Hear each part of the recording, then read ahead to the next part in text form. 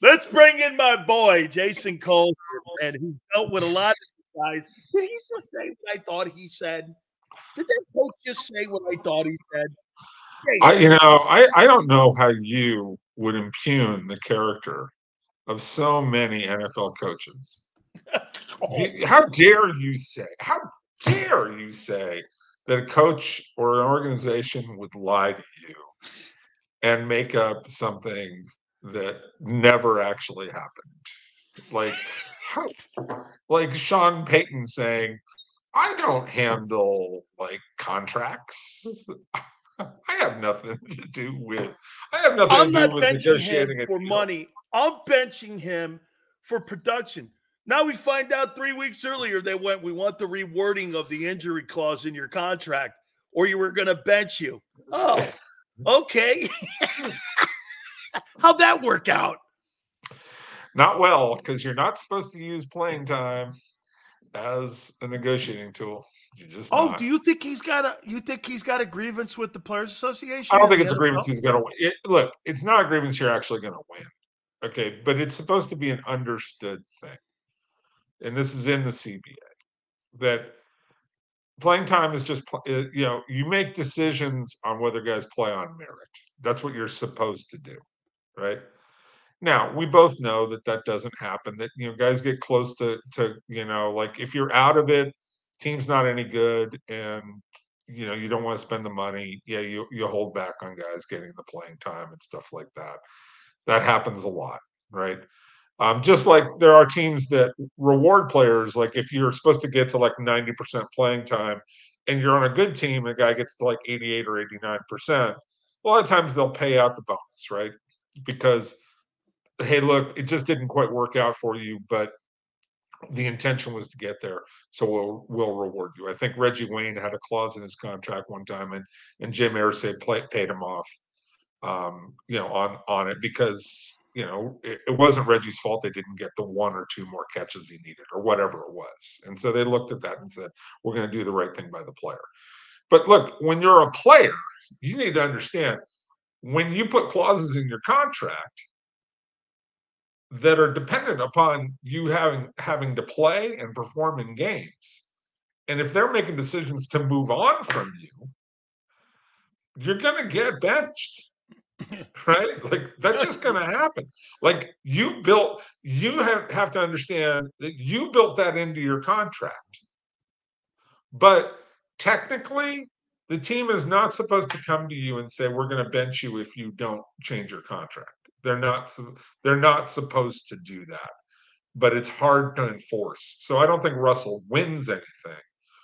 But it was a crappy way for the Broncos to do business. It's dishonest. Peyton should have just come to him and said, both Sean Payton and George Payton should have come to him and said, look, we're going a different direction. We're not going to do this. We're going to put you on the bench. And, let's try and find a way to work this out amicably. And be honest with the player. All right, let's move on to this. Jason, you still willing to walk out on that limb that you would take Jalen Hurts over Lamar Jackson? Well, no, not based on how Lamar's played this year. Lamar's had a great year. He changed it. He changed the narrative. And I will say this. I was having this discussion with a guy who's a fan, not a media person or anything like that. But we both said it simultaneously. Lamar is now proved to be a better quarterback this year than I think he was even in his MVP year when he put up some outrageous stats. The ball placement, on certain throws, the decision making on when to throw, the decision making on I'm running to set up a throw first, and then if I have to take off and go get 6, 7, 8 yards or whatever, I'll do that. I'll still do that, and I'll get a big gain occasionally because he's still fast enough to get some big gains, right? But he's not living on his legs. He's living to set up the throws. And I'll say this, he's become more accurate. Todd Monken. I don't know if it's Monken necessarily, or if it's as much as he's now thrown a lot of passes, okay? As instead of when he was at Louisville, where he was a runner first and he'd throw it a little bit, and then, his first couple of years in the league, again, runner first, and now he's going to throw it. that accuracy has developed as he's thrown it more, which is, I would say, something to a lot of college quarterbacks. There's a value to staying in college and throwing a lot of balls, right? Brock Purdy. Right. There's a great value to just getting a lot of passes in. Like those, like the kid Penix at Michael Washington. Penix, 4 years at Indiana, now at Washington. Right. And he's got a funky motion that I don't really like, but is still, but he slings it and he's super accurate. I And love him. Yeah, well, I didn't earlier in the season, but then I saw, I've seen him a couple more times, and it's like, okay, it's turning and turning. And then in this last playoff game, I was like, holy cow, what am I watching doubt. here? Yeah, but he had 500 throws this year. Yeah. 500 throws. You get better. You see more. You throw the ball more. Lamar Jackson has now had another 4 more years of throws to make, and he's played full time this year. So yeah, some of it's Todd Monken and the design of the offense. Give Monken credit for that, but some of it is the more you do something, the better you get at it as you repeat it, and that's what Lamar's done. And so he's changed my opinion on it. I still like Jalen Hurts, but Lamar's now flipped it around and become better than him. How about this, Jason? And, the reason I brought Monken up is that, okay, so check out what they did for him. Like you said, this guy was in the era of Mahomes. Brady was still active. Rodgers was active.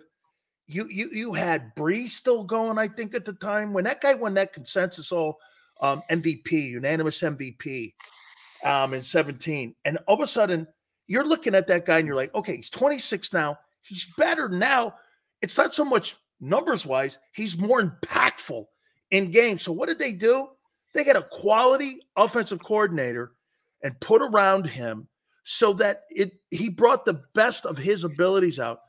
In Philly, they went and got a first-year coordinator in Brian Johnson, who has never called a game professionally in his life, and they got a first-year quarterback coach, and they just paid a guy $50 million. You would think if your biggest asset in your building is $50 million and you're putting unqualified people around the quarterback. How about this? Let's go fair here. Inexperienced people. Inexperienced people, yes. Inexperienced people around your number one asset you're trying to develop. Why would you put lesser experienced people in the building next to your number one asset? Where in Baltimore, they went out and got a higher quality guy. They felt, and it's panned out to be the top seed and an MVP. Right.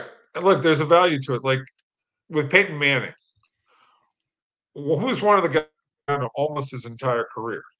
Tom Moore. Tom Moore was older than dirt when Peyton was a rookie, right? And was with him for almost his entire career because Tom Moore had seen everything, right? And yeah, he survived. He survived the first coach there, the playoff guy, when they got Tony Dungy in there. He was the only guy that really survived. Yeah, I'm not sure where Jim Morris Sr. was the coach, I think. Yeah, Jim Morris Sr. was the coach, made the playoff remark. They fired him. They brought in Tony. Tom Moore, who, like Tony knew Tom Moore from years before.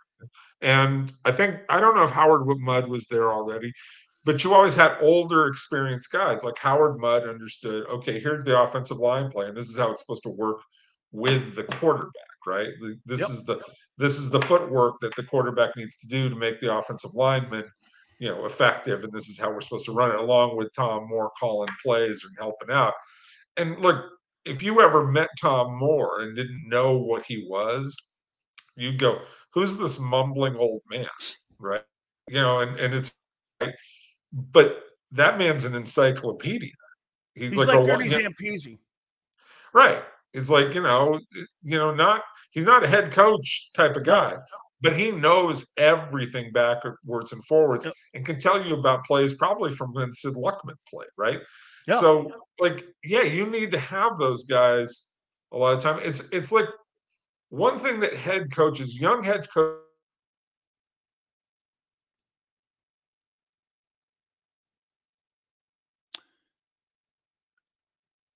hopefully we're able to connect here with Jason here. But he's right about Tom Moore. Tom Moore was with Peyton almost for a full decade. Almost for a full decade when he was developing his opportunity to become a Super Bowl style coach. Are we still frozen a little bit here? I think we're still frozen here a little bit. Okay, so let's see if we can get Jason Cole back with us here in a second here. And yeah, I mean, it's kind of the conversation and a narrative that we've been talking about when you're talking how the Ravens went out and they put quality people around it. By the way, look at what also out they did personnel-wise. They kind of went down the line of what the Eagles did. They went out, got Odell Beckham. They turned around, and would you not agree? Right, Tone? Think about what they did in Baltimore. They basically duplicated what they did in Philadelphia in Baltimore. They went out, got Odell Beckham. They drafted Zay Flowers. They brought in a high-powered coordinator, Devontae Smith, A.J. Brown. And to what Jason was talking about, when you have quality offensive coordinators, right, Jason, you're going to be able to move the sticks. And it's important to have people like that in the building. Yeah, look, as I was trying to say before this whole thing broke down, unfortunately, but one of the great pieces of advice that Sean McVay got when he first took over as a head coach was hire a couple old guys on your staff who aren't afraid to tell you, the truth, and probably have been head coaches. Who was his defensive coordinator when he went to the Rams? Wade Phillips. Wade Phillips had been around, seeing everything. Told him, like, you're going to run into this. It's not the first time any coaches run into this. This is how we handled it. This is how it was handled wrong in this place. This is how it was handled right in this place. Here's some suggestions. Here's some ideas. And that's better than, like, the experience just tells you how to handle situations, how to handle players. And yes, the Eagles would have benefited if they had said, we're going to bring in a young guy like Brian Johnson, who we think is going to be a great offensive coordinator, but we're going to make sure that the quarterback coach is an older guy, or vice versa. Alex Van Pelt, bring a guy like that in as a quarterback coach, something like that. Yeah, I mean, again, part of it is you have to know the scheme too, and there's some of that. You got to know what kind of scheme are we running, what do we want Jalen to be comfortable with, how are we trying to progress, and where is he in the progression of, okay, we're at point A in year 1 or 2, we're at point B in year 2 or 3, right? We want to get to this point. And that's, again, part of the Lamar Jackson development that you talk about, is the things that he's doing now he couldn't do 4 or 5 years ago because he wasn't ready to do them. Okay, there are parts of your career, and he got there, right? Like, I had doubts about whether he would get there. He got there. Like, normally guys don't get more accurate in their career. This guy has. Josh Allen has gotten more accurate. Now, what Josh Allen hasn't done is he hasn't learned to peel back and, like, stop taking so many risks. And I've been hearing from Bills fans, like 2 weeks ago, before Lamar Jackson had the 5-touchdown outing last week. Bills fans were ranting about, Josh Allen has 40 touchdowns. Where would we be without Josh Allen? This and that. I said, yeah, but he's got like 3 interceptions in negative territory in losses that cost you points. And they're like, well, we left the field with leads. Okay, it doesn't matter if you left the field with a lead and then the defense gave it up. You gave up points earlier in the game, and that changed the situation and the outcome of the game. So like Josh Allen, for all the great things that Josh Allen does, there are still moments where he makes mistakes that put you in a bind. And you have to deal with that very young quarterback, and he has to get through that. I want to take you in this direction here on Executive of the Year. And I think it's between 2 guys, John Lynch and Eric DeCosta in Baltimore. And let me kind of go on here on both on why I think those 2 guys are the guys. I mean, if you go last year in Baltimore, conversation if Lamar was going to play in the postseason, if he was going to play, he was 95%. He was bitching about his contract. There were only 2 teams that kind of casually contacted them. They gave him the money. They brought in all these people. They brought in Beckham. They get Zay Flowers. The guy's an MVP. They're the #1 seed in the AFC. They dug out of a mess. Look at what Lynch dug out of. Future of the team on the line with those 3 first-round picks with Trey Lance disaster. Kyle Shanahan coaches his ass off. This guy Purdy's probably going to finish second or third in the MVP voting. That football team's the #1 seed in the NFC. They dig themselves out of that. And now you're looking at 12 Pro Bowlers with alternates when it comes to the 49er roster. Who do you think has done a better job at putting his team in a position to potentially win a Super Bowl? Eric DeCosta in Baltimore or John Lynch in San Francisco? That's a tough one, man. That's a really tough one. But I will say this. DeCosta and probably the organization, Bisciotti too, and Ozzy's still a consultant. And Ozzy's still a consultant. And so there's a lot going on there, right? Yep. That they never made this a war with Lamar. And they never got into a public spat with him. There were times where there were leaks and things like that Lamar didn't like. And it so easily could have went off the reservation, off the rails. Well, it usually does go off the rails. When it gets nasty like this, right? Because there were so many opportunities to get nasty when you get to the franchise tag, right? Like, oh, well, he's not that good. He's this, he's that. You can say the wrong things. They kept it really tight there of, look, we're going to allow this to play out, but we're not saying anything other than, Lamar, go do what you need to do. Right? Like, we understand what your position is. You feel you need to be compensated this way. We understand what it is. You want this. We're offering this. And those normally in this league, that becomes such high melodrama. It gets out of control and splits a team. I can't believe both have been rewarded, Jason. Right. And so in this situation, they allowed something to play out. And they didn't press the panic button and say, oh, well, let's give in to the player and give him whatever he wants, or get this done early to avoid it, which so many teams do. Like, Cincinnati did with Burrow, the Chargers did it with Herbert. Most teams, will pay up front. They said, look, we believe in this kind of a contract. You believe in this. We understand there's a difference here.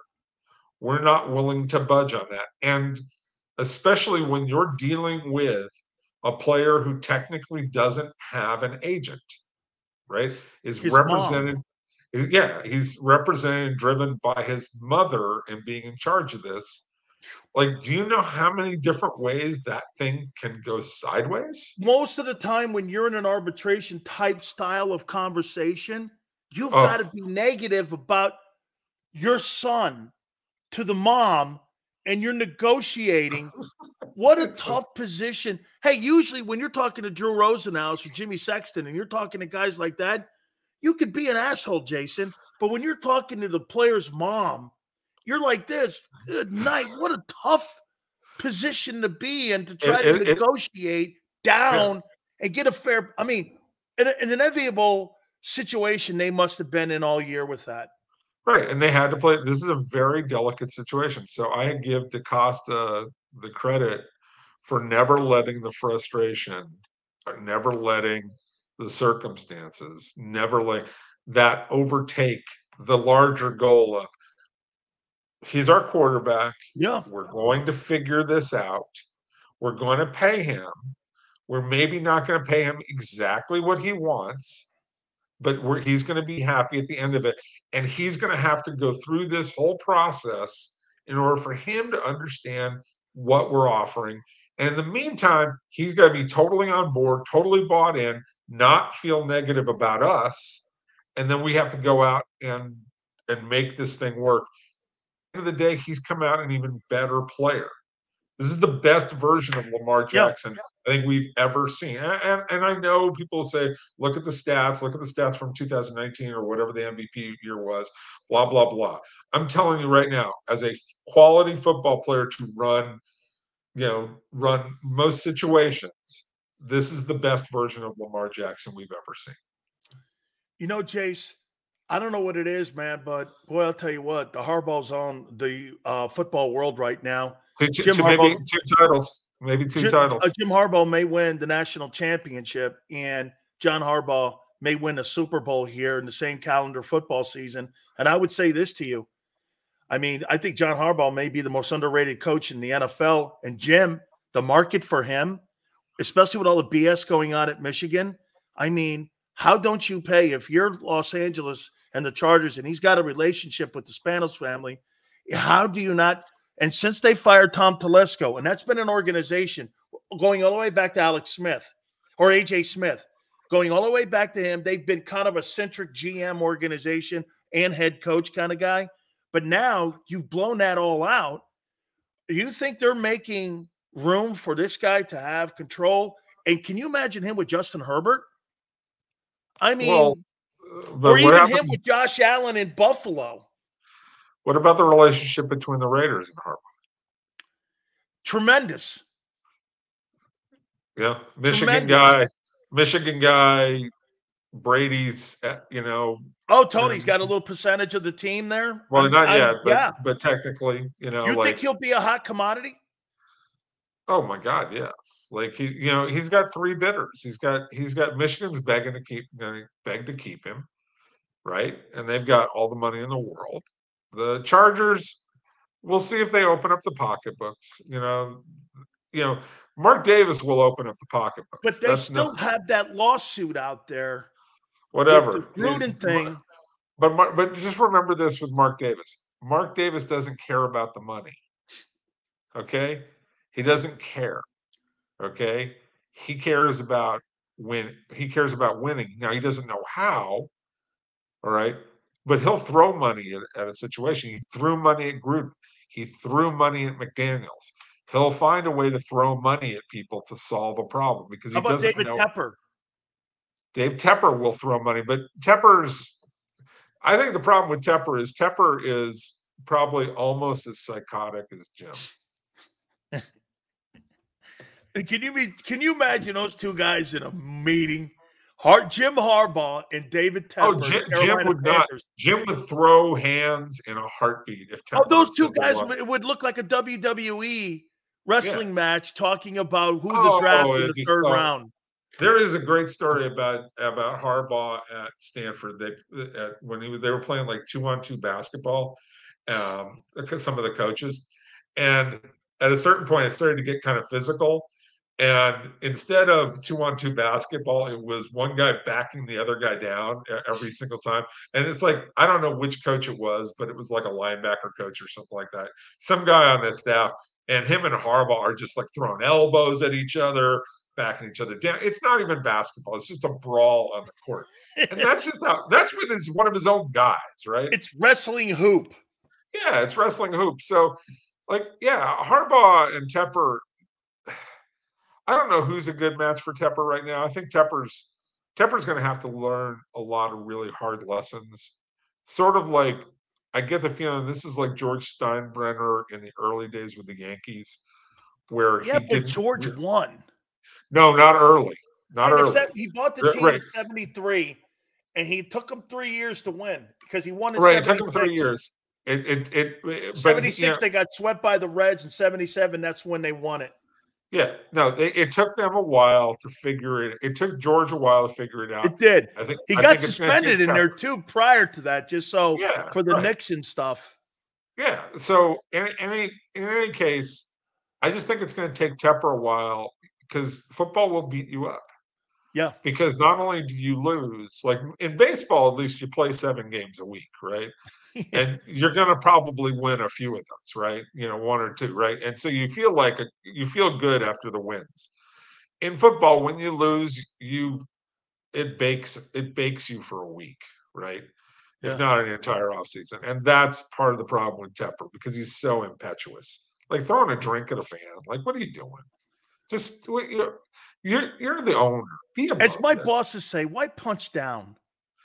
Right.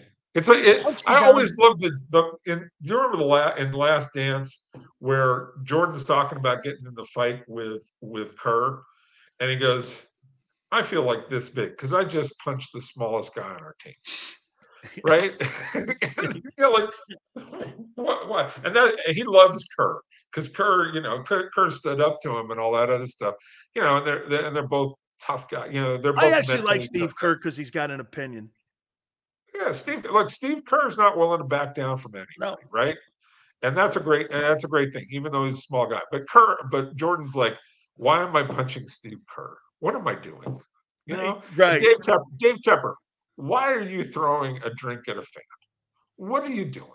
From your owner's box, it's like sitting on the throne throwing grapes at people. I mean, it's just so Jason, bad. he's like throwing like strawberries from his throne, and it's so condescending. It's such a bad look. Like, and this is a guy who already, like, people in Charlotte are starting to catch on to like his game. If they didn't already get the whole problem with like the Rock Hill debacle and how he he pulled a fast one on the people in Rock Hill and all the other stuff that he's done.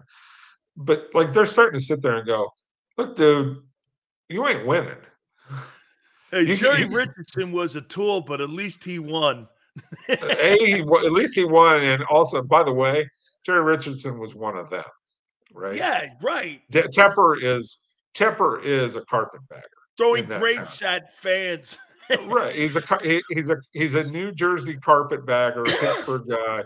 Like, it's the Civil War all over again with Tepper leading the way as a Yankee. Like, it's a bad deal for Hey, Jace, let me get to the Hall of Fame here. Sure. When you guys pare it down, now you pared it down. I saw your list. Well, it's the list, yeah. Yeah, it's the list. Okay. Yeah. And I saw it and I gave my opinion on it. And I gave my opinion to Jared Bell. I also did to Goslin. Mm-hmm. And I did to Howard Balzer. And so I stuck to the same guys that I said, but I won't say. But I will say that what's the process now? Is there any communication with any of the voters, or do you guys take your intel, your gathering of information, and do you then take it to that meeting, and then you guys sit around like the Cardinals do trying to pick a pope? Is that how you guys sit there and doing it? Then we see smoke coming out from the Hall of Fame voters, and we know when we have Hall of Fame guys, is we see the smoke coming out from the room. Yeah, the airport Marriott in Atlanta, there'll be a little smokestack with the white smoke coming out. Yeah. We have candidates. Yes, yes. I think it goes like that. I'm pretty sure. Do you guys get fed? Yes, we get when fed. You're in there. Okay, I was just curious. Yeah. It's a nice lunch, nice breakfast. The whole thing. It's catered. It's breakfast and lunch. You're in there. Yeah, breakfast and lunch, and it's not it's not out of the vending machine or anything. Like okay, that. good. It's better than the vending. So you're not getting a Jersey Mike's. You're getting actually a decent meal when you're in.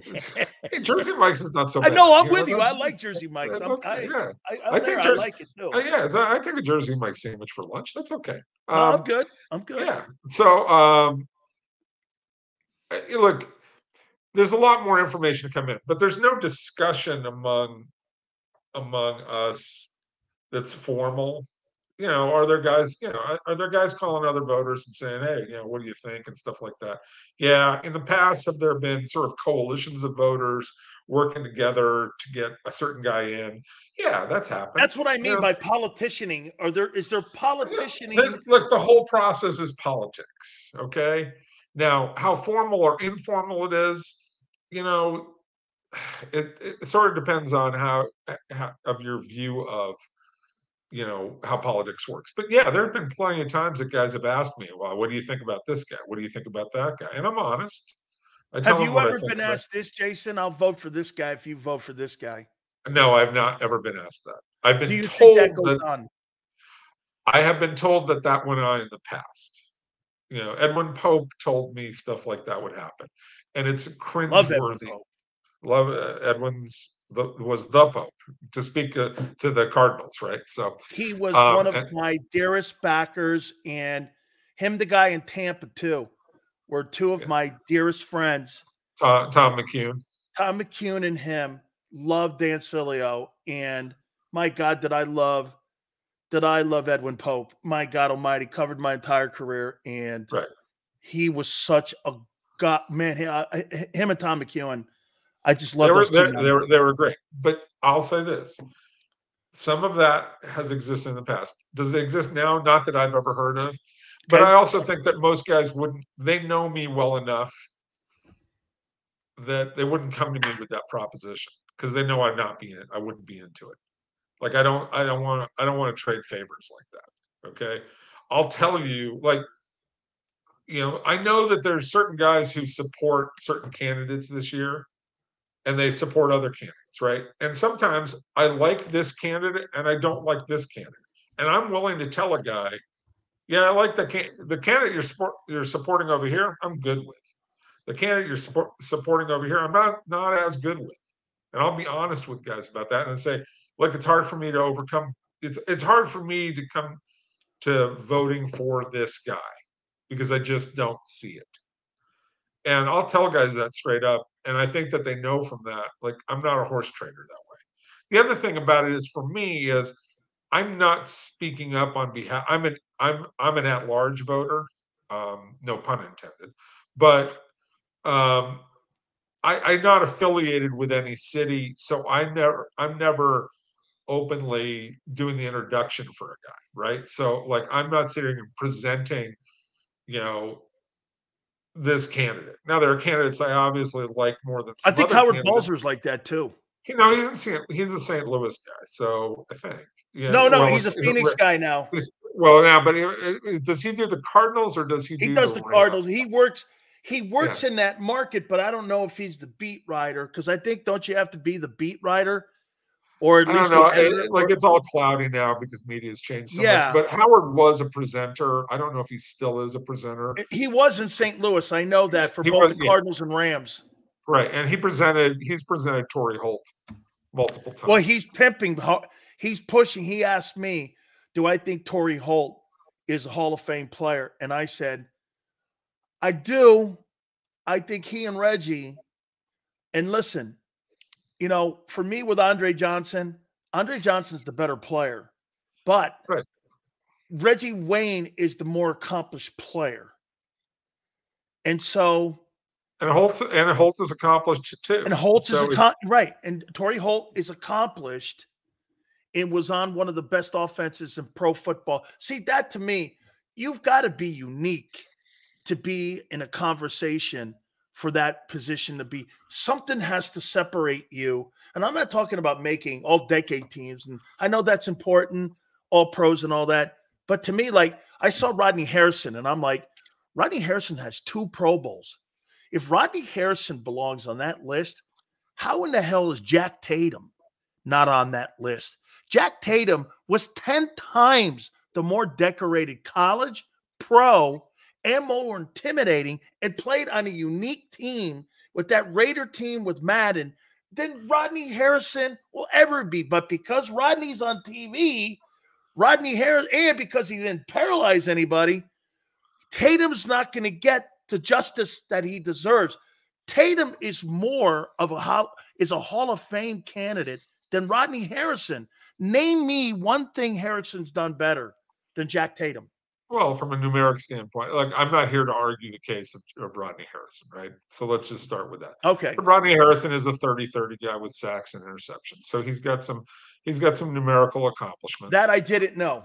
Yeah. So there are some things with Rodney Harrison, and there are some Super Bowls in there, which Tatum has as well. So look, there are some things that work. There's a reason Rodney Harrison made the final 15. Will he make the 5? I didn't realize the 30-30 thing. Yeah, and so because that's what got Rondé Barber the Hall of Fame. Yeah, I mean, and along with Rondé, played at a very high level. Look, I always compare Rondé Barber is, to me, a football version of Don Sutton. Yeah. Like, that guy took the field every week. He did his job every single week. He may not have been 9 innings from Don Sutton, and you're going to get 300. You're going to get 20 some odd 320. He's going to take the ball every 5 days. and he is gonna pitch his ass off. And Ronnie Barber's People going to don't take the realize field. he's the all-time winningest Dodger pitcher. I know. Trust me. That's got I grew up in the Sutton. Drysdale and Kershaw on it. Yeah, no, but Sutton's up there. Sutton is the guy, but he's not nearly the electric pitcher of all the other Valenzuela. guys. Yeah, he ain't Fernando. He ain't Koufax. He ain't Yeah, Drysdale. He ain't no, Kershaw. none of that. He's none of those guys. But he took the ball every fifth day. And Tiki, and God, why do I keep saying Tiki? Rondé took the field every week for a long, long time and compiled some numbers that go along with it to prove the quality of his play. And he was a champion as well. He checks a lot of boxes. Over but 20 he's not sacks, over 20 INTs. He did something like right. that too. But So, you would never look across there and say that's Deion Sanders. No.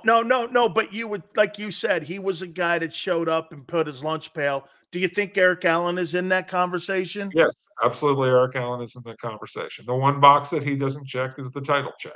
Do you think it'll be close for him? Yes, I think that he's going to be.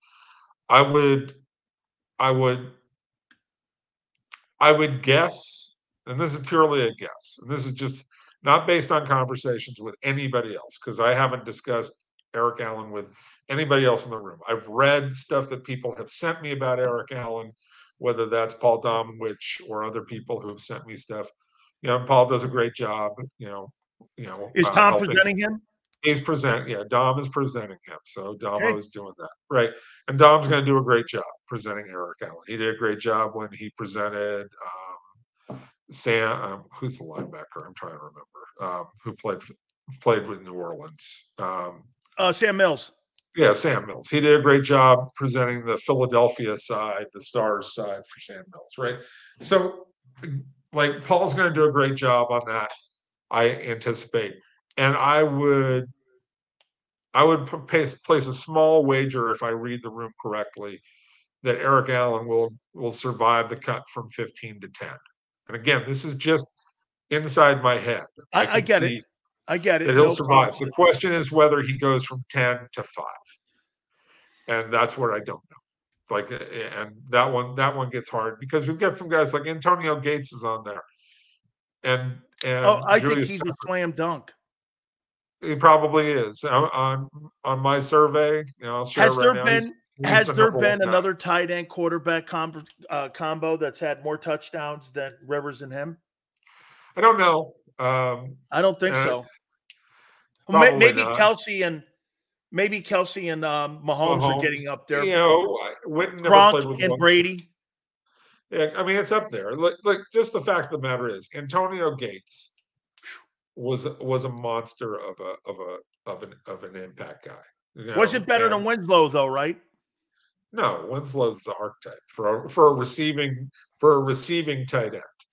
It goes Winslow, Tony Gonzalez, Travis Kelce, Gronkowski, right? And Gronkowski's probably, when you put it all together, is the best overall because I think he is. Right, he's the best overall because he's going to mash you. But he's even great as a receiver. He's in the discussion among those guys. He's got Chris Carter hands. Right, and ran good routes. He's he can get over the top of you, right? He was the most the only person I ever saw, Jason, ever defend him well was Ryan Shazier. He was the only, and when Shazier got paralyzed, they lost that seam cover guy, that Tampa 2 type of guy that Tomlin likes to run. They've never replaced that Ryan Shazier. And every time Gronk got in that game against the Steelers after Shazier was out, he crushed them. Yes. He just couldn't. It took a special talent. He was going to overwhelm safeties and he's going to outrun the linebackers, the whole thing that we talk about all the time. But look, so I don't think Gates is in the discussion with those 4 guys for the greatest tight end of all time, but he is at the top of the next rung. And he is, he's a better player than Jason Witten. I think Jason Witten's a Hall of Famer, right? Okay. He's a better player than, Tony Gonzalez, and Tony Gonzalez was a first ballot guy, no question about it, right? I think he's better than the guy Smith from the Cowboys and Cardinals. Yeah, right. I mean, was that Jerry or Jackie? I always get those guys Jackie. confused. Yeah, so look, he's better than Ditka. Yeah. And Ditka's a first ballot kind of guy. So yeah, I think Gates goes in. So when you start talking about who's going to make the five, like I think Gates has a strong case to be one of the five. I think Julius Peppers has a strong case to be one of the five. I think Freeney has a case to be one of the five. He didn't get in last year. After that, it starts to get really dicey. And that's just my opinion. I think Patrick Willis has a strong case to be in that group too, but it's a short career. So we'll go through the process, and I could see where none of the four guys that I just mentioned get in. I doubt it, but I could see where none of those four get in, and we got five different guys that we're talking about. I'm going to take you out of this, and one last thing here. It looks like some people are talking about this. Dalvin Cook may have signed with the Ravens. If that's true, I'll tell you this, Jason. I think he's got something in the tank left. I think it was a bad situation in New York. If that's true, it fell apart. Not his fault, not the Jets. Not his fault, not the Jets' fault. It just didn't work out. So you put Dalvin Cook with Lamar Jackson now? Yeah. Yeah, is that it? Yeah.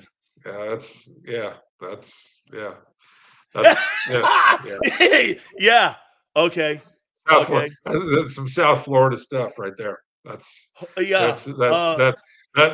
party on South Beach in your I'll tell you this: if I'm the AFC teams, like if I'm Buffalo, I may have wanted that for my guy, and if I'm putting him next to Pacheco in Kansas City, I might have wanted to kick the tires on that a little bit too to give me another weapon. I'm sure. They're not really good at the perimeter. Look, let's put it this way: Dalvin Cook knows what it's like to be a front runner. He's got he likes being a front runner, right? And, that whole FSU career kind of got wasted. I think he ain't playing anymore. Like I'm not here for the camaraderie. I want some hardware. I want some. Well, I'm talking about Stanford. Come on, man. No, it's worse. They're traitors. They're traitors now. They're already trying to sue to get out of their conference. See, I know why you're probably not going to put Aaron Rodgers in the first ballot Hall of Fame because he's a Cal guy. There's not a chance in hell you give that guy first ballot because he's a Cal guy. There's no way. There's no way. Then probably the reason that you don't look at Hardy Nickerson. Let me describe. You don't look at Hardy because Hardy Nickerson should be looked at, but you don't care because he's a Cal guy. Hardware Nickerson was a hell of a player. Look at the way you bail on that. He's a great player, but Well, yeah, look, Rodgers going to make the Hall of Fame, and I'm going to vote for him. So let's just get that out of the way. But if I are you voting for Eli? I got it. When he got Ajita, I don't. Yeah, well, I don't know. No, I look. I'm Trump. This is how I look at Eli, and and I've told you this before. The whole. He lived up to the bargain. And you win 2 Super Bowls. If you win 2 Super Bowls playing for the New York Giants, and you survive in that media market, because that media market will crush Plunkett dongs in. No, not necessarily. Plunkett. Look, I love Plunkett. Now you just brought up a Stanford guy that I want to have in the Hall of Fame that I can't justify because of the career, right? So you talk about the Stanford thing, right? Heisman 2 winner. Okay, I got a couple of observations here. A couple of things I got to say. With Eli, you deliver 2 Super Bowls with the Giants. MVPs. Yeah, and you play that well in the playoffs. Those are some big, big notches on your belt. Again, and I've said this on the show before, he played a lot of Sundays like he was rolling out of bed from the mega kegger. and you didn't know if you were going to get five picks or if you were going to get 5 touchdowns. You just didn't know what was going to happen, right? But the most important quality to that was it didn't affect him. Like, No. there are a lot of quarterbacks who went to New York who did not survive the experience. Oh, Richard absolutely. Todd, right? Crushed. Crushed. Just guys who went out there, and Zach Wilson has been crushed by the New York media. Mark Sanchez, in a lot of ways, beaten down by the New York media because he couldn't handle it. Kind of a soft West Coast guy who could not understand the mentality of being a New York quarterback. Dave Brown, you remember that guy, got crushed. So to go out to New York and to play that way and to not let things affect you and just come out and go, hey, look, this is me. You may not like it on Sundays. You may love it. I don't care. I'm going to be me. We're going to win titles. We'll do this. And I'm going to make you competitive every year, but it may not look so pretty sometimes, right? Like, that's a toughness. That's a mental toughness that I really respect. Is it good enough for the Hall of Fame?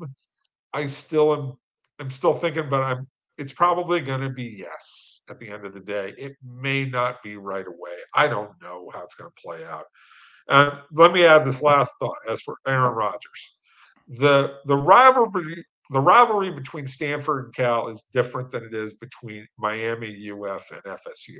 Miami, UF, and FSU literally hate each other, right? Mm-hmm. That absolute 1,000% hate each other. Okay, Can't stand the places. Right. It just you look down upon each other. It's the funniest stuff in the world. I love it. You cheat, on each other like I crazy. don't care about the Gator Farm place. I hate I-75 because Gainesville. You don't care. Stanford and Cal are like two brothers fighting over a piece of pizza. Okay, we're the same institutions, right? It's like fighting over blue books. Correct. I'm not dismissing that.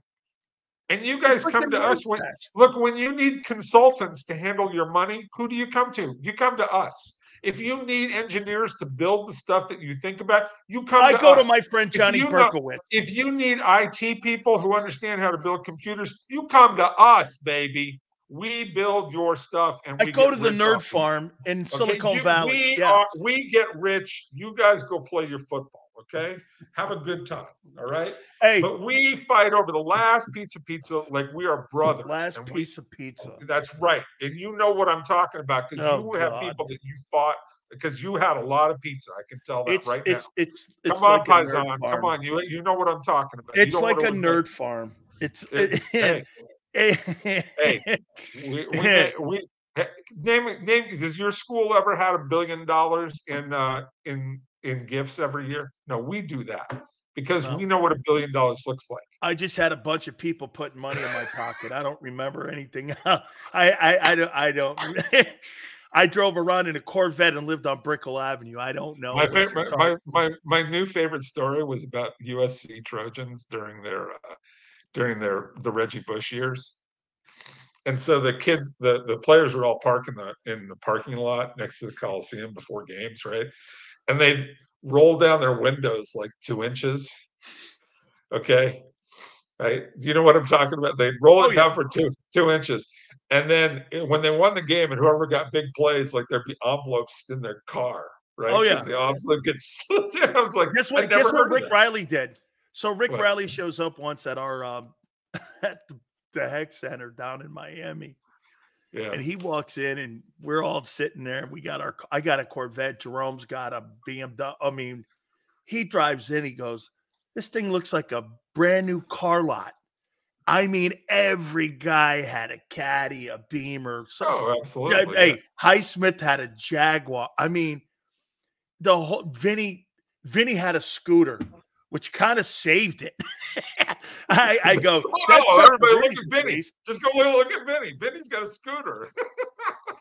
Hey, man. Hey, real quick, before I let you go here, is this a crazy comment? Tom Coughlin was a better coach than Bill Parcells. Percentage-wise, did the same amount of Super Bowls. He invented and created great football down in Jacksonville. What Doug's doing now is probably resembles that a bit. And the Giants haven't been the same. He did the same shit in New York that Bill did with the Giants, and he's got a higher win percentage. I'll say this: Coughlin is just as accomplished as Parcells. Coughlin deserves to. Is Coughlin a Hall of Famer? I think so. I would love to I see think him he is too. I think he's behind in line. I would put him behind guys like Shanahan, Holmgren, and a Robert Kraft, who's not a coach, but Yeah. he'd be behind those guys. But he You deserves think to he's be near discussed. Vermeil? Like a Vermeil? Oh yeah.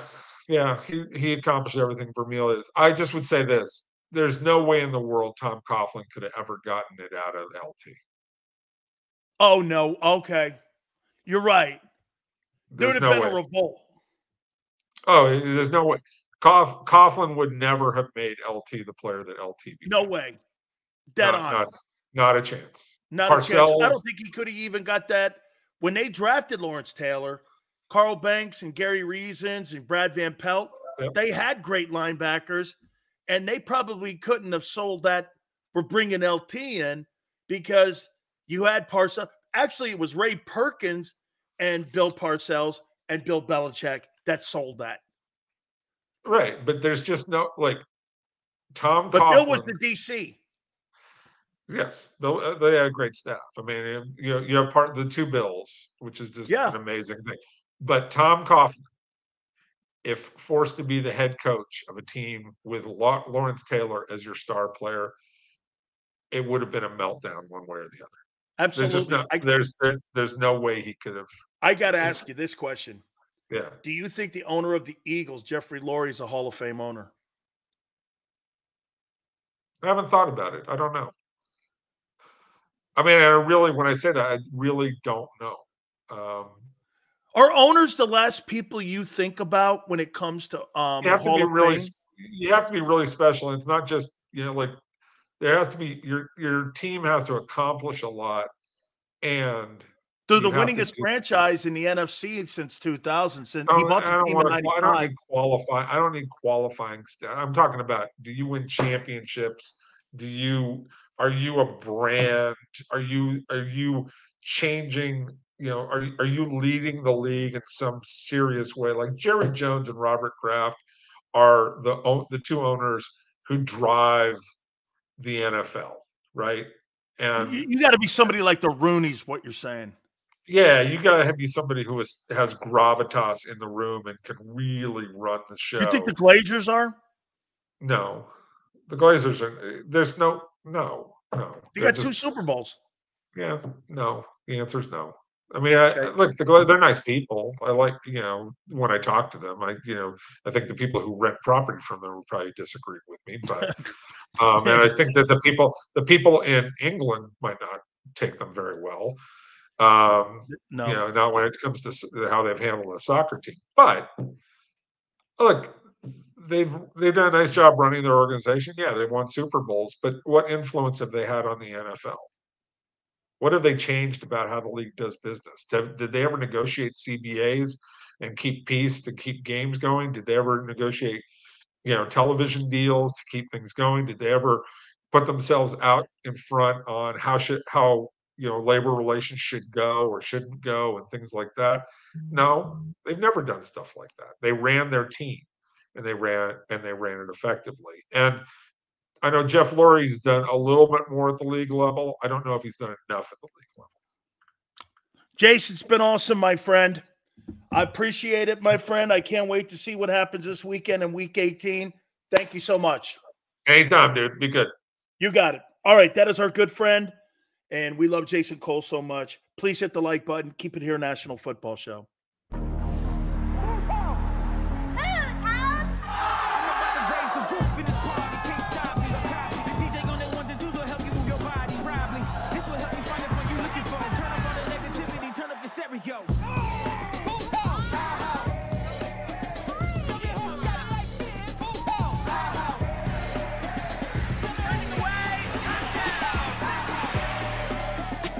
Football and Hooter.